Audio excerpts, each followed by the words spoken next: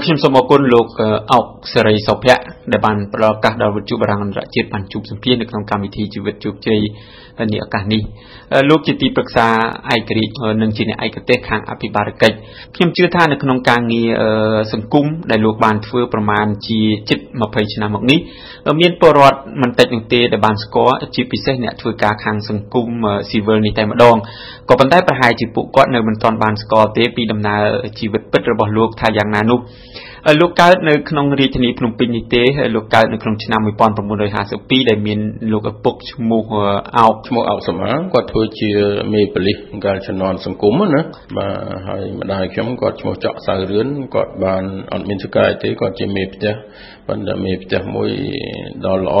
ខ្ញុំនៅចាំនៅក្នុងសន្តានចិត្តនៅក្នុងអារម្មណ៍របស់ខ្ញុំហ្នឹងគឺជាពុកម្ដាយដែលស្រឡាញ់គ្រួសារស្រឡាញ់កូនណាបាទហើយមិនដែលទៅខូចកាចនៅណាទេឪពុកខ្ញុំនឹងតែងតែនាំកូនទៅញ៉ាំអីនៅផ្សារចាស់ណាមកមើលកុនថ្ងៃសៅរ៍ថ្ងៃអាទិត្យរស់នៅក្នុងគ្រួសារដែលមានជីវភាពសមរម្យហើយកាលនោះគឺនៅក្នុងសម័យសង្គមរាជនិយមទៀតគឺប្រទេសជាតិសម្បូរសប្បាយតើការសិក្សារបស់លោកយ៉ាងម៉េចទៅវិញទៅគឺខ្ញុំមិនសូវជាអ្នកចូលចិត្តភាសារៀនទេខ្ញុំជាមនុស្សដែលរៀនមធ្យមណាក៏ប៉ុន្តែពេលប្រឡងគឺច្រើនតែបានពិន្ទុល្អរហូតបាទខ្ញុំឆាប់ចេះឆាប់ចងចាំបានពេលលោករៀនចប់មធ្យមសិក្សាលោកបានចូលរៀនសាលាពេទ្យលោករៀនពេទ្យបាន3ឆ្នាំដល់ឆ្នាំ1973លោកត្រូវបានក្រុមគ្រួសារបញ្ជូនឲ្យទៅរៀនបន្តនៅប្រទេសបារាំងខ្ញុំបាទចង់ដឹងថាតើមានមូលហេតុអ្វីបានជាក្រុមគ្រួសាររបស់លោកបញ្ជូនលោកទៅរៀននៅក្រៅប្រទេសបើកាលនោះបើថាកិច្ចពីសង្គ្រាមកិច្ចពីរបបខ្មែរក្រហមទៅក៏មិនត្រូវនោះដែរមិនបានបញ្ជូនទៅ73ដោយសារគាត់មើលឃើញហើយគាត់មានព័ត៌មានផ្ទៃក្នុងគាត់មិនទុកចិត្តពីស្ថានភាព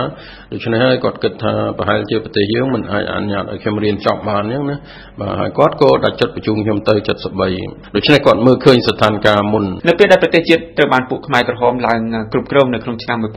1975លោកដឹងពីស្ថានភាពកម្ពុជាថាយ៉ាងម៉េចទេចាប់ផ្ដើមព័ត៌មានអំពីមជ្ឈដ្ឋានបារាំងអ្នកកសែតហើយនិងមជ្ឈដ្ឋានខាងសាសនាកាតូលិកដែលគាត់ចុះឡើងនៅថៃនៅស្អីនៅជំរំខៃដាងហ្នឹងគាត់មានទំនាក់ទំនងគាត់មានព័ត៌មានយើងចាប់ផ្ដើមដឹងហើយថាបញ្ហារបបខ្មែរក្រហមយ៉ាងម៉េចហើយក្រោយមកទៅប្រហែលចុងឆ្នាំ75ដើមបក76យើងចាប់ផ្ដើមទទួលជនភៀសខ្លួនហើយខ្ញុំដោយសារស្រឡាញ់រឿងនយោបាយនឹងផងហើយក៏នឹកគ្រួសារអីផងទៅឲ្យតែមានជនភៀសខ្លួនជំរុំកន្លែងណានៅស្រុកបារាំងហ្នឹងជំរុំបណ្ដោះអាសន្នណាខ្ញុំក៏តែងតែស្កាត់ទៅហើយយើងបង្កើតជាសមាគមយើងបង្កើតជាចលនាដើម្បីជួយជនភៀសខ្លួនទាំងអស់ហ្នឹងចុះនៅពេលណាបានលោកបានដឹងថាពួកខ្មែរក្រហមបានសម្លាប់លោកឪពុករបស់លោកនោះខ្ញុំមកដល់ជំរុំហើយខ្ញុំមកជំរុំផ្ទាល់ដើម្បីមកទទួលប្អូនស្រី2នាក់ដែលចេញពីពេញទៅដល់ជំរុំនៅនងច័ន្ទនៅស្អីហ្នឹងបានដឹងថាឪពុកត្រូវពតយកទៅសម្លាប់ហ្នឹងទាល់ដឹងពីប្អូនស្រីផ្ទាល់ហើយបានធ្វើសបុតស្នាមអីទៅដើម្បីយកប្អូនស្រីទាំង2នាក់ហ្នឹងឲ្យចេញទៅស្រុកបារាំងទៅជួបម្ដាយខ្ញុំនៅនោះហ្នឹង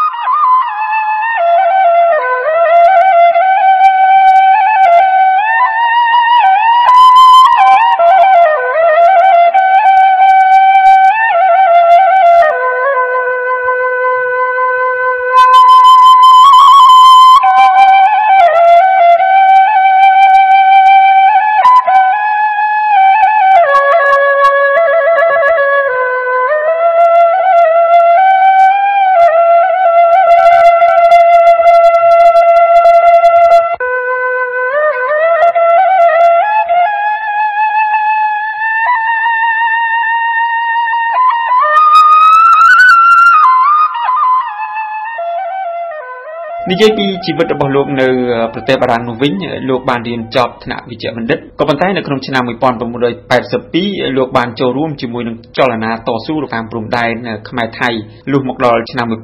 1991នៅពេលដែលមានកិច្ចព្រមព្រៀងទីក្រុងប៉ារីស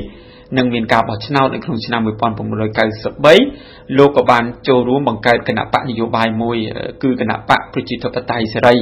ក៏ប៉ុន្តែគណៈបកនេះមិនបានជាប់ឆ្នោតនោះទេលោកអោកសេរីសុភ័ក្រសំណួររបស់ខ្ញុំនៅត្រង់នេះគឺថាលោកបានរស់នៅក្នុងប្រទេសគេមានសុខសន្តិភាព រស់នៅដោយស្រួលហើយហេតុអ្វីនៅក្នុងឆ្នាំ1982លោកបានចូលរួមជាមួយចលនាតស៊ូនៅតាមបន្ទាត់ព្រំដែននោះទៅវិញមុនដំបូងនឹងការដែលចូលធ្វើការតស៊ូ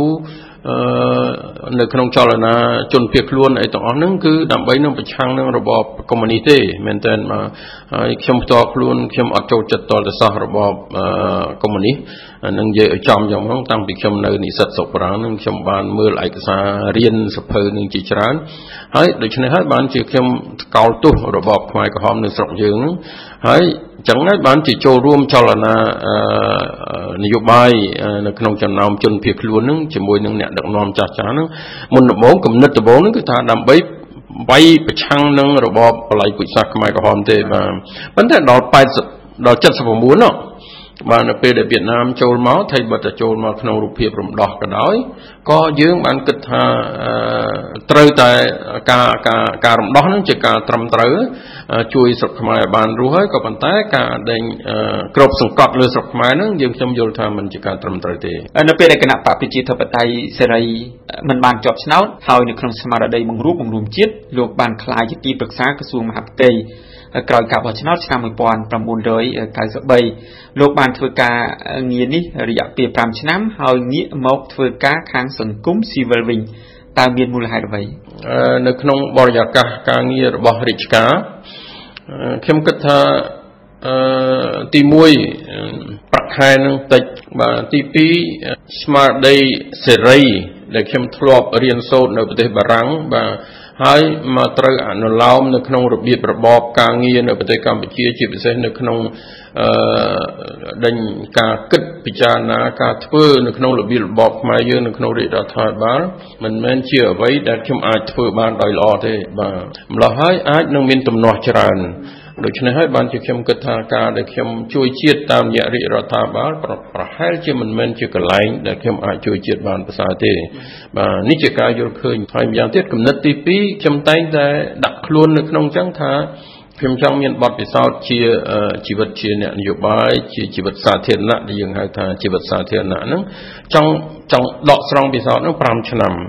បាទក៏ប៉ុន្តែខ្ញុំក៏ចង់ធ្វើជាអង្គការក្រៅរដ្ឋាភិបាលនោះ5ឆ្នាំដែរហើយក្រោយមកទៀតនៅពេលដែលខ្ញុំមានបទពិសោធន៍គ្រប់គ្រាន់បង្កើតកម្មវិធីគ្រប់គ្រាន់ដើម្បីជួយប្រទេសជាតិហើយខ្ញុំក៏ចង់ធ្វើជាអ្នកដែលទីប្រឹក្សាឯករាជ្យនឹងរៀនសូត្រពីសហគមន៍អន្តរជាតិធ្វើការជាមួយនឹងអង្គការផ្សេងៗទៀតប៉ុន្តែនៅក្នុងស្មារតីទីប្រឹក្សាសេរីនេះជាការងារដែលលោកកំពុងធ្វើនាពេលបច្ចុប្បន្ននេះជាអ្វីដែលខ្ញុំគិតថាវាតម្រូវនឹងការគិតរបស់ខ្ញុំអកប្បកិរិយាចរិតរបស់ខ្ញុំដែលចូលចិត្តសេរីចូលចិត្តគោរពអ្នកដទៃដើរទៅណាមកណាអត់មានសម្ពាធអីហ្នឹងគឺត្រូវនឹងខ្ញុំតែម្ដងបាទអញ្ចឹងហើយបានជាជំហាននៃជីវិតហ្នឹងបាទចុងក្រោយគឺជាទីប្រឹក្សាសេរីខ្ញុំចង់ជួយមិនដោយសារបញ្ហាលុយកាក់ទេព្រោះខ្ញុំមានចំណាយតិចតួចណាស់បាទ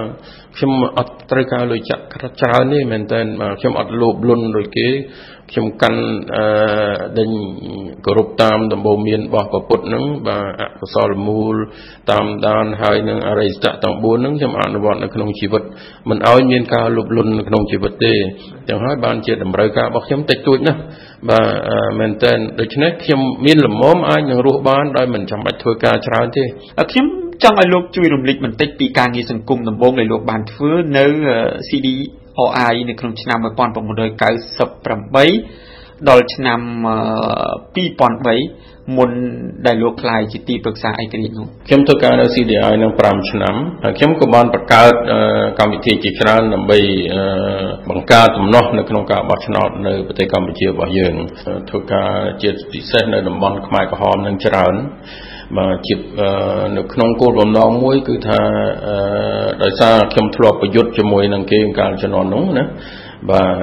ម្ល៉េះហើយក៏ចង់ឲ្យមានសន្តិភាព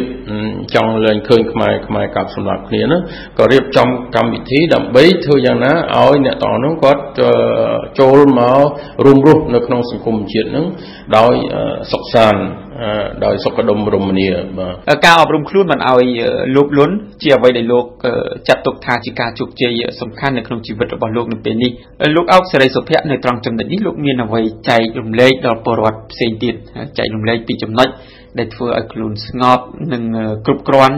ចំពោះអ្វីដែលខ្លួនមាននោះខ្ញុំគិតថាក្នុងខ្លួនមនុស្សយើងមានពីររឿងដោយដែលកុំព្យូទ័រដែលយើងកំពុងតែធ្វើការណាគឺថាវាមានអ្វីដែលយើងហៅថាជារូបវន្តណាគឺដងខ្លួននឹងឯងតែខ្ញុំរៀនពេទ្យទៅខ្ញុំដឹងថាវាដំណើរការយ៉ាងម៉េចបាទនៅពេលដែលវាអត់ឈឺវាដំណើរការយ៉ាងម៉េចនៅពេលដែលវាឈឺហេតុអីបានវាឈឺឬគល់វាឈឺនោះមកពីណាបាទអាហ្នឹងគឺជារូបវន្តណាក៏ប៉ុន្តែមានមួយទៀតបាទអរូបវន្តបាទបើកុំព្យូទ័រថា software ណាបាទជា program ប៉ុន្តែនៅក្នុងខ្លួនរបស់មនុស្សយើងគឺអារម្មណ៍ណាអារម្មណ៍វិញ្ញាណហើយនឹងសតិ